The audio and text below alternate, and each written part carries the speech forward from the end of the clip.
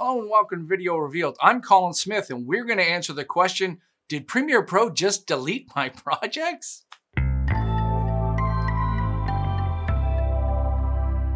All right, short answer is no, it didn't. We're going to look at why you think Premiere Pro may have deleted those projects and what you can do to make sure you know where your projects are. Okay, let's address why you think that Premiere Pro has deleted your projects. Let's have a look at the splash screen. This is the first thing you see when you start Premiere Pro. And in this splash screen, you'll see all the most recent projects that you've had open. If you mouse over, you'll actually see the location of where these projects are. So let's show what happens when you clear the cache, which is one of the main reasons that people think their projects are gone. All right, so here's Premiere Pro. I'm going to launch Premiere Pro and immediately hold Alt and Shift on Windows, Option Shift on Mac. This is a common step if you're ever having problems with Premiere Pro to clean out the cache. We now look at our splash screen, you'll see it empty. A lot of people will panic at this point and think Premiere Pro has deleted everything. It hasn't. Let's open one more project and show you how the recents will get populated again. So I'll click Open Project, pick my projects.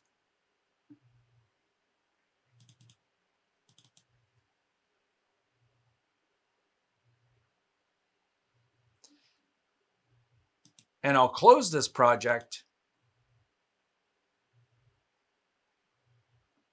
And you can see there it is. It's also in the File, Open Recent here. And like I said, if you mouse over, you'll see the location of this project.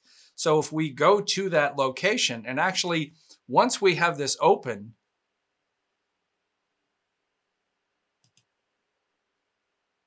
you can right-click in the project and choose Reveal Project in Explorer or the Finder on the Mac. There it is. So that's the location of that project. It's in a folder with the name of that project, and there's a project in it, and the media is in that folder. You should be able to control that, and you should know where all of your media is. Now, having a recent list isn't unique to Premiere Pro. Let's look at Photoshop. There's Photoshop with a bunch of recent files, and if I go to the File menu, Recent, you can see all of the recent files I've had open. What about Word? Here's Microsoft Word. There's a bunch of recent files over here. So this is not a unique thing. Let's go back to our file location. You should be controlling where this is. You should be making folders for your projects and controlling all of your media management. Premiere Pro will never delete your media. It will never delete your projects.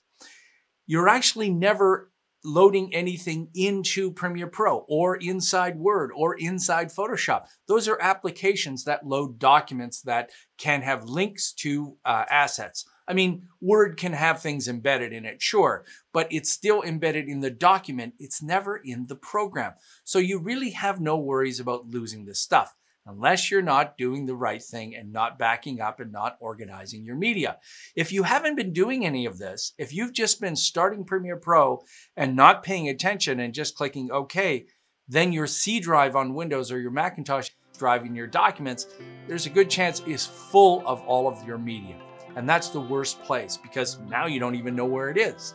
It's best to have proper media management and organize these things out. So the next time you have to clear your cache, don't panic that your projects are deleted.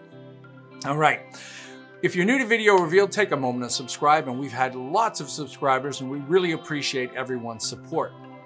If you want to take your support up a notch and tell us you care a little bit more about these quality tutorials, join us on Patreon for as little as $1 a month, and many people are donating more. Till next time, I'm Colin Smith, and it's my job to make sure you're not panicking when you think your media is missing.